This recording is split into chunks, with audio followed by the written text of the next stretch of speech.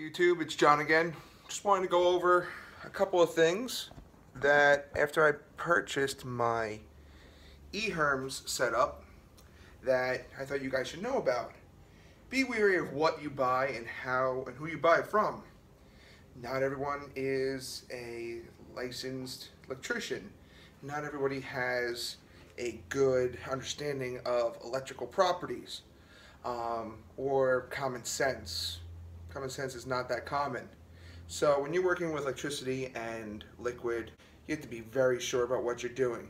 I have in my hand a 5500 watt 220 volt heating element that was installed in one of my Kegel systems when I first bought it. I told you guys in a previous video how it caught on fire because of shoddy electrical connections. The way that this was put together, you would insert this element in, this nut would be off, you would have a rubber or silicone gasket, and this would get inserted in through a hole, then tightened up, and on the back you would have two screw-on terminals for your power, and you would have this ground to the vessel. Somebody went ahead and put this LB. It's great for, for outdoor use. But then what they did was they put in wires, and if you can even look, they put these connectors on. I'm not even really touching it. It's loose. I could probably even pull it off with my hand if I tried. But it's just spinning. Okay?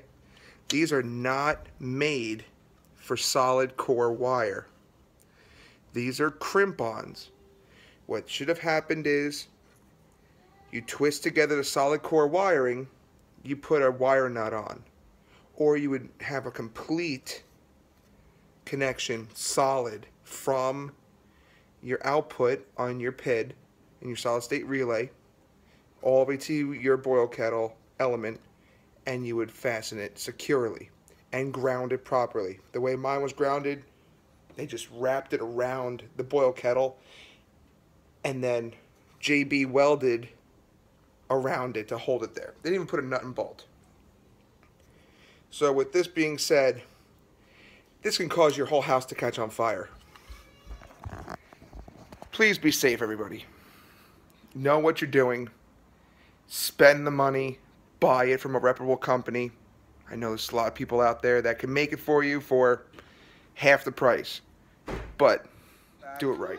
After showing you guys what not to do with electricity and wiring and how to make connections, I went ahead and found several different ways of grounding and protecting the back of a heating element, and the best one I found, and the sleekest and nicest, is something made by brewhardware.com. Bobby from New Jersey, that's his handle on YouTube, you can look him up, sells something called a hotspot or hot pod.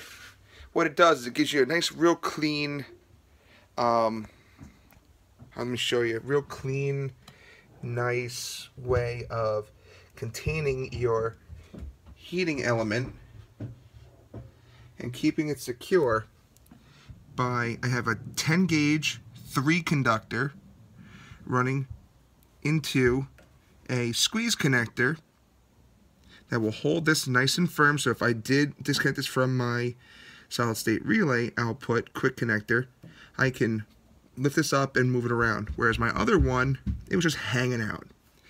This hot pod, the 2 wires that go into here, let alone it's sleek and nice, it gives you a nice ground with this cap. It screws together.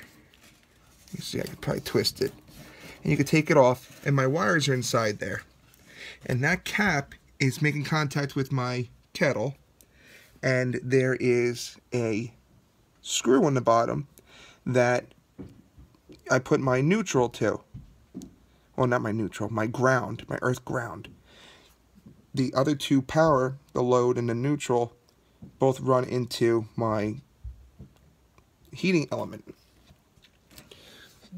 please ask a licensed electrician to do this for you. Hook it up. Don't use squeeze connectors. Don't do those type of things. Use solid core, or this is a stranded core wire, 10 gauge. It's capable of, I believe, 30 amps of current. It's rated for that. You have to use the right size cabling. You have to use the right connectors. Otherwise, you are dealing with high voltage. It could hurt you, ultimately. Burn down your house. Cause lots of problems. Alright, guys? You have a good one. Be safe. Look up brewhardware.com. They make lots of custom stuff. If you don't want to drill in something into it, they make something called a hot stick.